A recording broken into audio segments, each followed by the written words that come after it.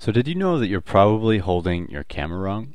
If you take a look at this video, you'll probably see that you are. Now we're going to take a look at different ways to hold different types of cameras. We're going to start out with cell phones, and we've got here my cell phone, my old little orange cell phone.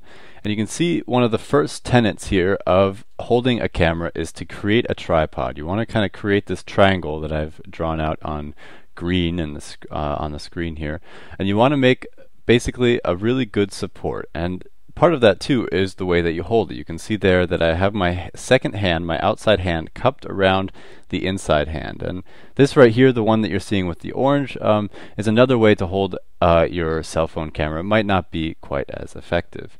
Now, holding your phone or your camera with one hand is definitely a no-go. You can see the yellow arrow kind of indicates how your phone could wobble or shake. You can also try holding your forearm or something like that when you're holding your phone up, but in general the best way to do it is to just hold it with both hands. Now the same principles are going to count for point and shoot cameras. Point and shoots are really not that different than cell phone cameras, especially these days. But you can see here the way that I'm holding the camera. This is a landscape photo, and so I'm holding it flat.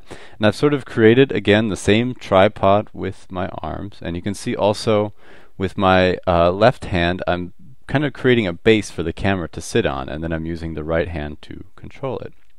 Again, the same thing with holding the camera with one hand. If you do that, you're going to get a lot of shake. Some people will try to kind of prevent that by holding it with just their fingers, like right there, and that really is not going to be as secure as holding it with both hands.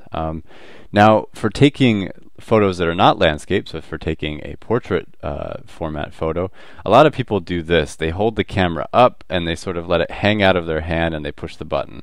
And that is definitely not the way to take a photo. You want to make sure again that you're holding the camera body up against, so tight in your hands, and that your arms are then tightly tucked into your body so that when you're taking the photo, the camera is not going to shake or move. Now again, the same thing that accounts for a cell phone camera or a point and shoot is going to count for your big, fancy, expensive cameras as well.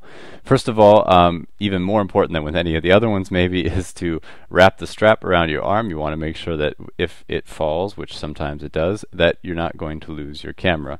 You want to also create, again, the same base, and this time it's even more important. You want to create that base with your hand that you put your camera on, and you want to tuck your shoulders and tuck your elbows into your body. You can see here again the same thing, and you can also see that I had an orange circle on my left elbow. It's because I was holding it wrong. It wasn't right up against my body. Again, same thing. People try to hold their cameras in funny ways when they're taking portrait photos, but the real correct and professional way to do it is to tuck that thing right up against your body with your elbows into your stomach, and with your outside hand sort of cupping your inside hand and doing all of the focusing and zooming on the lens. You can see that that's a very important part of how you hold the camera. Again, a lot of people try to make up for that by keeping one elbow tucked into their body and then one other hanging out there, but that doesn't work. And lastly, you want to make sure that you're breathing. You can see here I'm demonstrating, kind of exaggerating, but you want to breathe in before you take the photo, and as you're taking the shot, you want to be breathing out, and either in the middle or at the end of your breath. Alright, so that's how to hold your camera. We're going to have more lessons with a lot of things like this here at allversity.org.